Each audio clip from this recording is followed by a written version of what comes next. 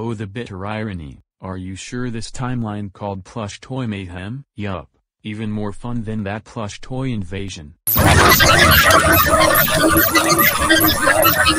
remake is a film, television series, video game, song or similar form of entertainment that is based upon and retells the story of an earlier production in the same medium. For example, a new version of an existing film.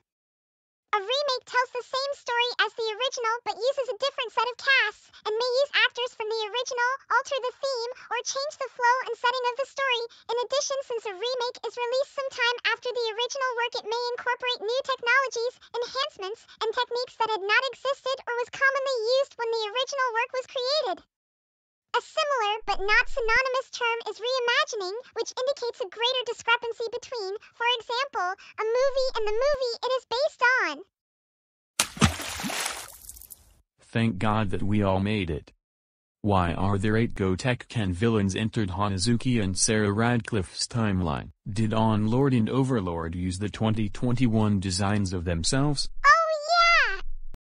I totally forgot about that. You know how to redesign Onlord and Overlord's looks? Yes. Also, I might be read my books in pajamas. Anyways, I'll give Onlord and Overlord some redesigns. And, of course, I'll also let you know that Hanazuki's Converse sneakers are always magical. This added to my cuteness.